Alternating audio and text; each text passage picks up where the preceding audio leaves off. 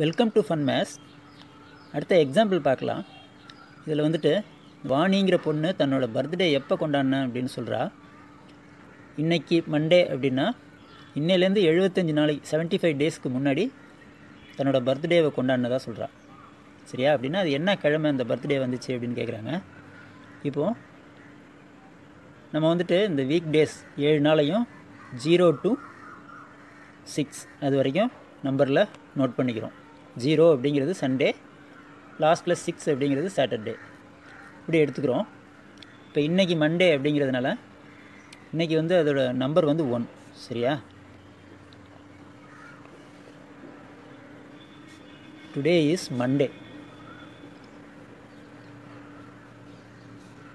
அதாவது அது இண்டிகேட் பண்ணுற நம்பர் வந்துட்டு 1, அதை ரெப்ரசன்ட் பண்ணுற number 1. So before 75 days, before 75 days birthday அப்படின்னா before 75 days means 1 minus 75 is equal to minus 74. சரியா? இந்த மைனஸ் 74ங்கிற நம்பர் தான் அந்த பர்த்டேவை குறிக்கிற நம்பர். அன்றைக்கி என்ன கிழமை அப்படிங்கிறது அந்த நம்பர் தான் குறிக்குது.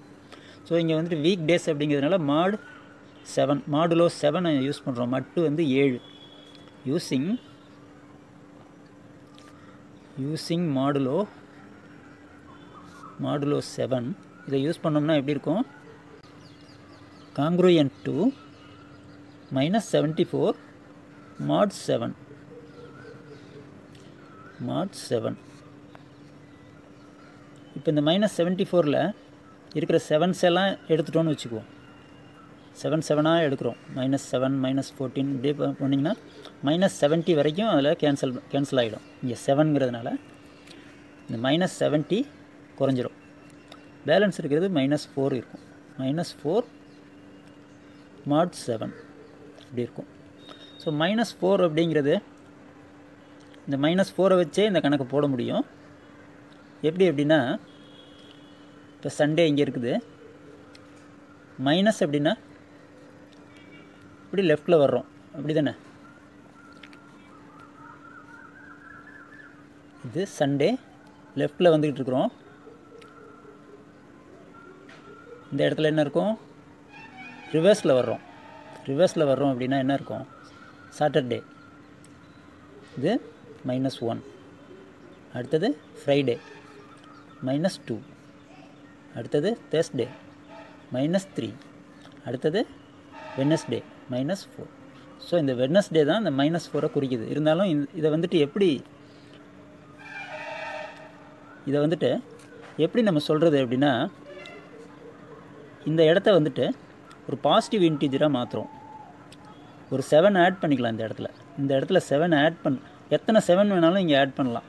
அதனால் ஒன்றும் அதோட இந்த என்ன கிழமை அப்படிங்கிறது மாறிடாது. சரியா?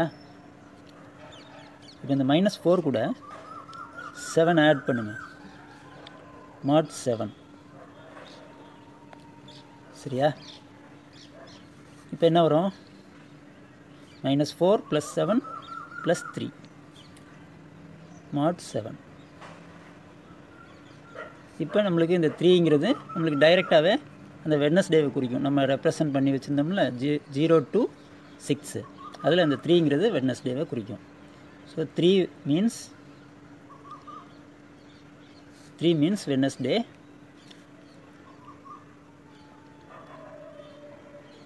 பர்த்டே வந்துட்டு வெட்னஸ்டேயில் வந்துச்சு அப்படின்னு ஆன்சர் பண்ணிடலாம். இதில் இன்னொன்று பார்க்கணும் அப்படின்னா, இப்போது வீக் டேஸை ஒரு கிளாக் மாதிரி போட்டிருக்கிறோம். இப்போ -74 வந்துச்சா, நம்ம இந்த இடத்துல சண்டேலேருந்துட்டு தான் ஸ்டார்ட் பண்ணுறோம்.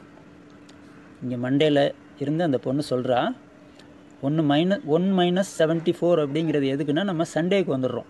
சண்டேலேருந்து அதை ஸ்டார்ட் பண்ணுறோம். ஓகேவா? இப்போ வந்துட்டு -74 அப்படிங்கிறதுனால இந்த ஆன்டி கிளாக் வைஸில் சுற்றுறோம்.